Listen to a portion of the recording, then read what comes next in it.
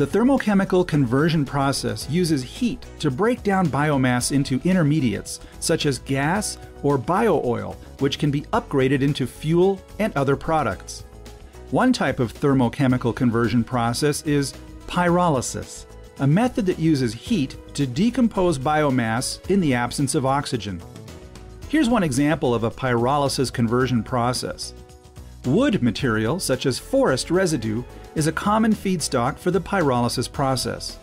For best results, feedstock particles are less than 2 millimeters in size and have less than 10% moisture content by weight. The process of pyrolysis heats the biomass at moderate temperatures in the absence of oxygen. This produces vapors that are condensed into liquid bio-oil. Char is also produced during the pyrolysis process. Cleanup and stabilization of the bio-oil make it more suitable for storage, downstream processing, and end use. Cleanup can consist of filtering out particulates and ash before the bio-oil is condensed into a liquid. Stabilization typically involves mild hydrotreating, a process that uses hydrogen to remove contaminants such as sulfur, nitrogen, or in the case of bio-oils, oxygen. Hydrotreating occurs with high hydrogen pressures in the presence of catalysts. Oxygen is eliminated mostly as water, along with some carbon dioxide. Other processes to remove oxygen are also being examined. Eliminating oxygen creates a less reactive bio-oil with lower acidity.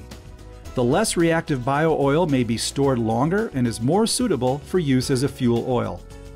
The less acidic bio-oil may be more readily accepted into current infrastructure by achieving chemical compatibility with infrastructure materials such as pipes, reactors, and tanks.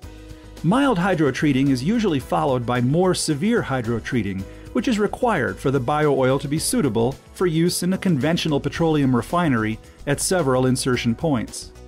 Then, using technologies employed by existing refineries today, the bio-oil goes through a hydrocracking process, which tailors the molecule sizes to be in the desired range for gasoline, diesel, or jet fuel. The Department of Energy is supporting development of innovative technologies that result in higher quality bio-oil that lowers subsequent upgrading costs, allows for longer storage, and improves commercial viability. Advancing these technologies will help bring clean, renewable transportation fuels to the marketplace that can be used in place of petroleum.